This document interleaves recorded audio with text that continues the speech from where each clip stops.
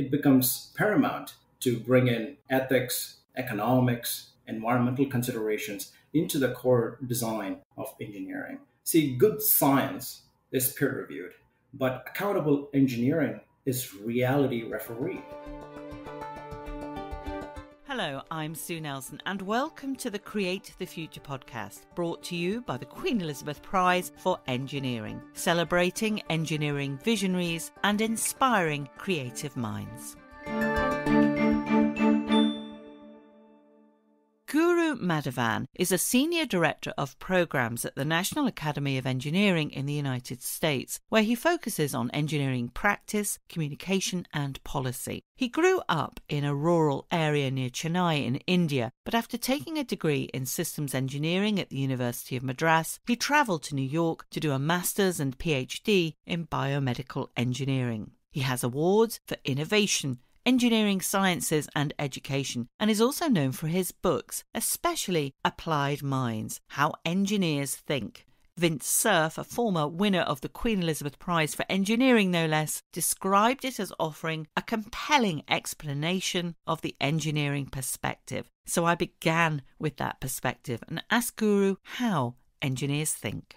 There is no uniform approach to how engineers think, because the varieties of creations and the consequences attached with engineering are just so different and cosmopolitan. That took me on this entertaining narrative journey, part self-exploration, part professional exploration. I came down to basically three essential attributes that characterize engineering mindset. The first relates to bringing structure where there is none. And this is a fairly uniform habit of the engineering mind. How do you operate in an environment where there are too many variables and considerations? And how do you organize? How do you bring order to the approach is something that relates to structure application in a context. The second element is the invariable scenario of operating under constraints. And even if there are no constraints, engineers, good engineers, know how to apply constraints to fuel their creativity. After all, we are limited by physical laws and human behavior and policy constraints. So this is a unique characteristic of engineering design approaches. The third aspect is to make judicious trade-offs. In life, not everyone can have everything. Engineering design is also that way. You package them all together, the structure and the constraints and the trade-offs, what I call the 1, 2, 3 punch of the engineering mindset, basically provides an architecture for how engineers think.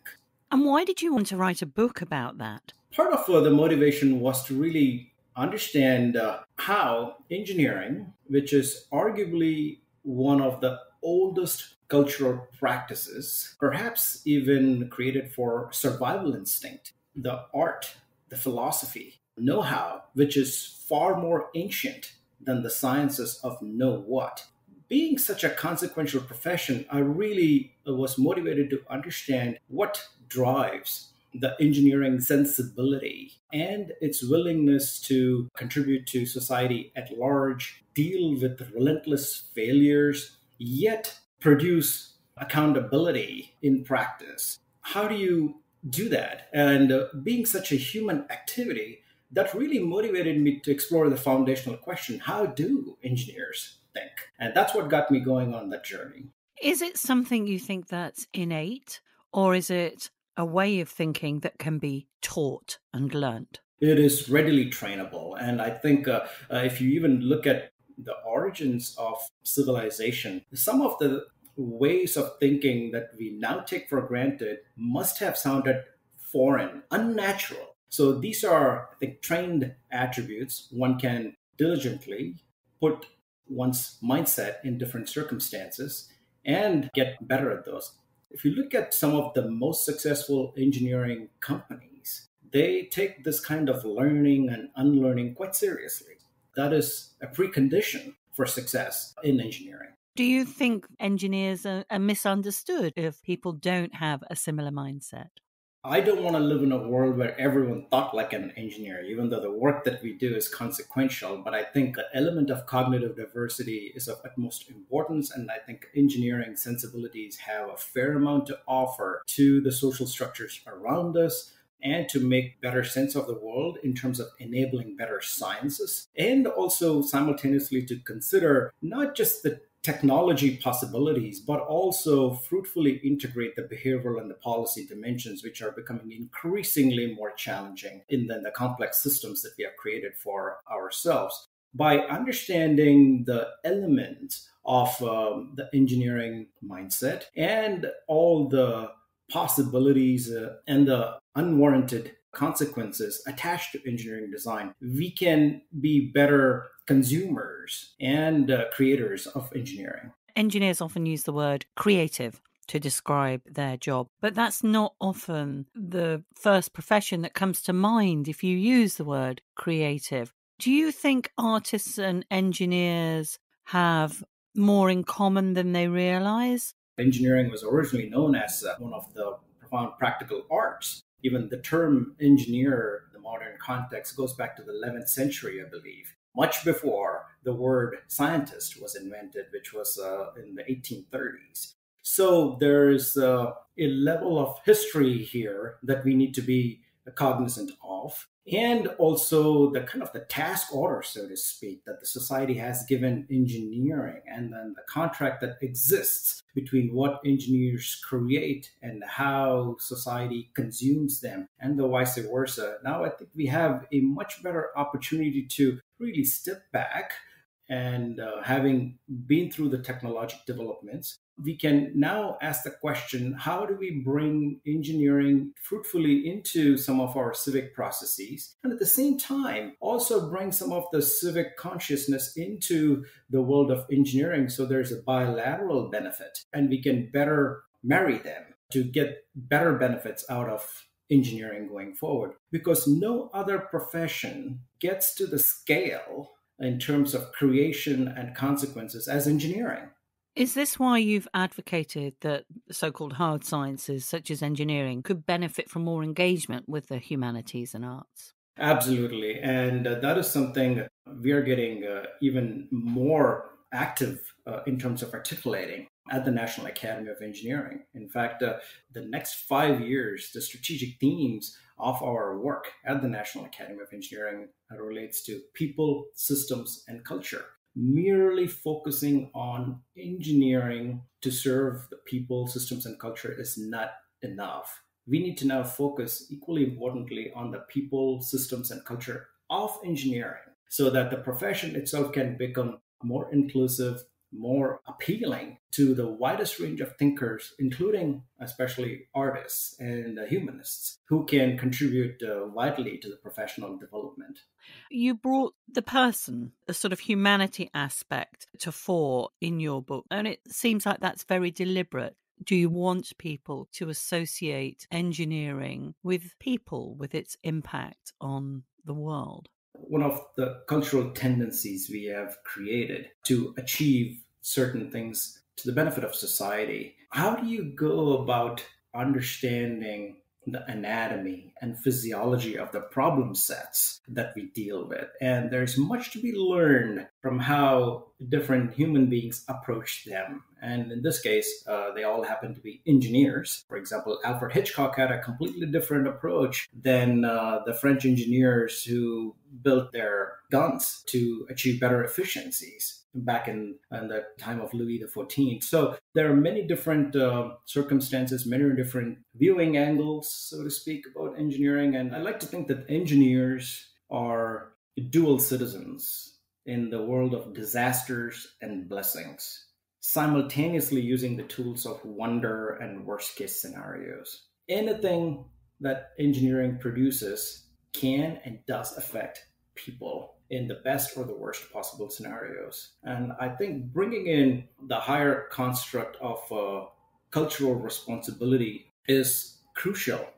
See, good science is peer reviewed, but accountable engineering is reality refereed. And that's why failures are unforgiving in engineering.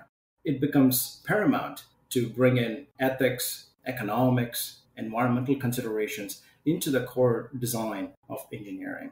You mentioned the effect of culture there. How has growing up in India affected your outlook, particularly as you're now living and working in Washington? I was born in an Orthodox Hindu family in South India. My grandfather was a local village priest. I tried to help him out as a soup priest in the morning. So, fairly traditional upbringing. My education was on an assembly line because of the sheer competition. My entry into engineering was basically like arranged marriage. It was only after years of practice and getting into different forms of experiences and advanced studies, I finally fell in love with engineering, appreciating the broader possibilities and the responsibilities that come with. What do you mean by forced marriage? Because you are the first engineer in your family's history. And that's, from the number of engineers that I've interviewed for this podcast, that's often quite unusual. So many of the engineers have family members that shines a light on other aspects of engineering or the possibilities within the profession. India has a rich tradition of producing a lot of engineers. So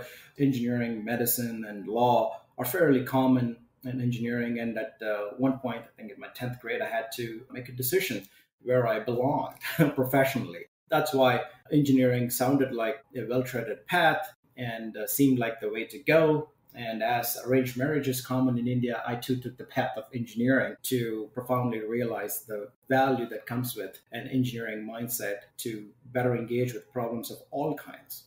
So has that background affected how you approach policy and engineering now that you're living in the United States, or was it an easy switch to make? I'll give you one example to explain how local culture affects you. And I'm not talking about temporary cultural experiences, but some of the foundational ones. Someone born in India, even some of the religious scriptures emphasize the notion of caretaking. That happens to be a big function of engineering that seldom gets discussed. Oftentimes, we focus on how engineering is able to produce dazzling innovations, which we are all grateful for. But it happens sometimes at the expense of forgetting the kind of the dull, diligent, and the mundane activities of engineering, and specifically talking about maintenance in society, which is a cultural responsibility. Relentlessly producing new objects that may or may not be needed is a questionable act. That's why we need to simultaneously also think about some of the activities that are unseen and happen in a daily format. Oh, in fact, over 70% of engineers are in maintenance related duties that keep the world running. It is an under-recognized struggle. It relates to even the whole notion of inspiration and perspiration, right?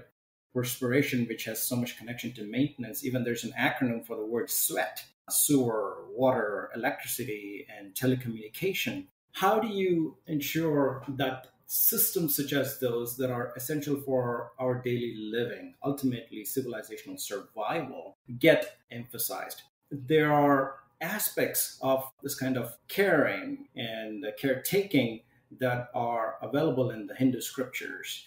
So there are a lot of influences that can be brought in from the world of humanities and philosophy into the rich practice of engineering that are seldom communicated to the broad audiences. And I'm interested in focusing on the things that are right in front of you, but others don't pay attention to.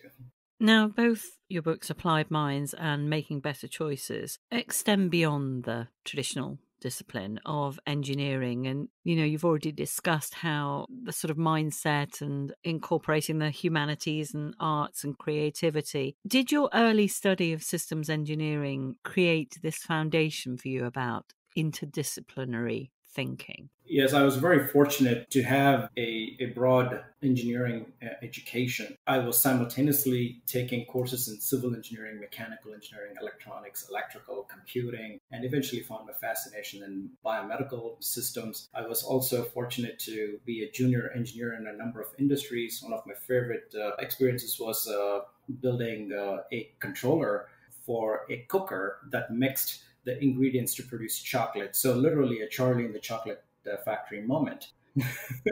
But I think the background in systems engineering, in addition to what I retrospectively can appreciate, the value that it brought to me, the elements of structure, constraints, and trade offs, but also the ability to what's called transcending the levels of abstraction. Too often, we get too fixated on some of the specifics to the point that we lose sight of the overall system. How do you go about pinching and zooming on different functions of interest? What I'm trying to say is if you're designing an SUV, you want to not just focus on the technologies that are innate to the SUV, that are the propulsion, battery, radiator, alternator, you name it, but also really zoom out of that to look at the global carbon circulation. And also at the same time, go back to an extremely specific tool within the car, say controllers. At any point in time, how do you go up and down these levels of abstraction and you're able to aggregate those functions? Now, this is something that was explicitly taught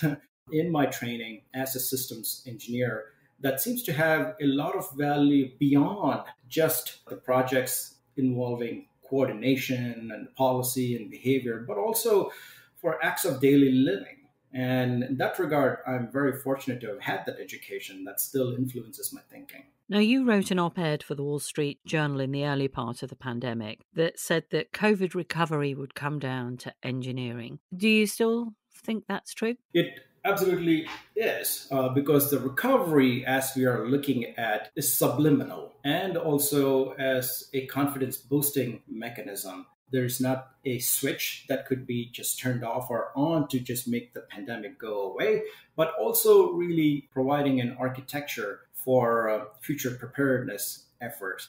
With the systems engineering sensibility, we have an opportunity to rethink the notions of immunity, the notion of preparedness, and how we want to conduct ourselves going further, given the amount of politics, personal preferences that creep in to even seemingly simple things that could basically stanch the pandemic.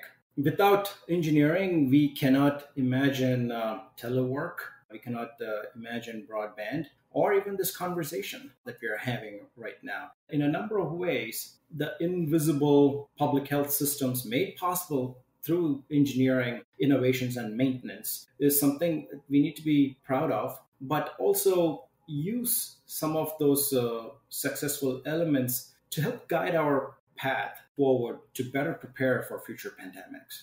I mean, this sounds like a perfect fit for your description of engineering as a profession, quote, with profound consequences. I'm sure you didn't necessarily have a pandemic in mind when you used that phrase, but what were you thinking about when you said that?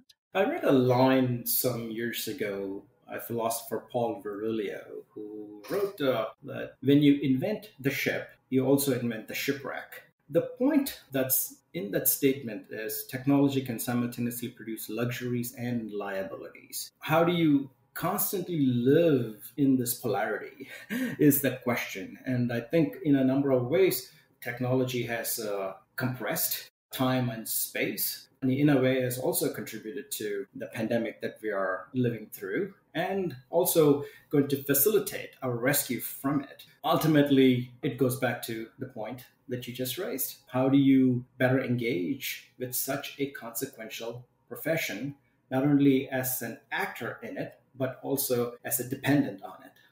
You have a blog called The Barefoot Engineer. First of all, where did that name come from? It goes back to my childhood. I used to walk in our villages barefoot, so it is something that it just takes me back to my childhood fascination. My experience is me being in contact with reality, so to speak, and you can see the engineering connection. And what appeals to you about blogging over, say, Twitter or YouTube or even TikTok? I've developed interest in writing short form pieces in recent years that allows me the opportunity to compress some complex concepts and also simultaneously write about a problem set or suggest certain ideas or concepts that are not being considered. The short form pieces are a helpful way for me to publicly think about what I am personally thinking. Where will you go next, do you think? Are you very comfortable, I was going to say thinking about thinking, but also being involved about policy and shaping the next generation, perhaps how people think about engineering in the future? Very fortunate to be in a position where what I write about is something that I can also practice for a living at work. So there's a seamless connection between my day job and my personal interests in terms of professional contributions. I foresee continuing some of these crossover concepts, bringing them together, putting them out for public consumption while I improve my thinking about those subjects, and also continuing my narrative communication through long form writing, notably narrative nonfiction books. That's how I foresee practicing engineering or articulating the importance and the consequences of engineering that we all need to be better engaged with. If there was one piece of advice to engineers about a project that they're working on, something to think about, something to keep in mind, what would it be? One such incident happened in my own life. A graduate school course. It was an elective that I had to take as a requirement, but the subject that I chose was completely offbeat for me, and that ended up changing my worldview. And I took a course on cultural evolution, and the perspectives that I learned from fellow students and the kinds of readings that I was doing completely changed my perception of engineering and the way I went about it. If you look at the core of how engineering develops in society, there are so many evolutionary concepts that can better explain that engineering and evolution have so much in common. To bring in the kind of the systems engineering perspective into this, Mother Nature takes on system as a unit of selection, very carefully varies and selects traits and the attributes, and then the best practices from that evolve, and they get honed in practice. But the only difference between that way of doing in nature and that way of doing in engineering is deadline driven, goal oriented. So therein comes the constraints, and of course natural constraints are completely different than technical constraints. I think there are a lot of synergies in bringing in evolutionary approaches to engineering which could better enable us to take on some of the complex, wicked civic issues that we have been under engaged in. The advice to an engineering student or a young professional, even a practicing engineer, is to try and get into a subject that you would normally not get into. That will create an experience that you would not have planned for. In my case, it turned out to be profoundly beneficial. Guru Madhavan, thank you so much for joining me on the Create the Future podcast. Find out more about the Queen Elizabeth Prize for Engineering by following QE Prize on Twitter and Instagram, or visit qeprize.org. Thanks for listening, and join me again next time.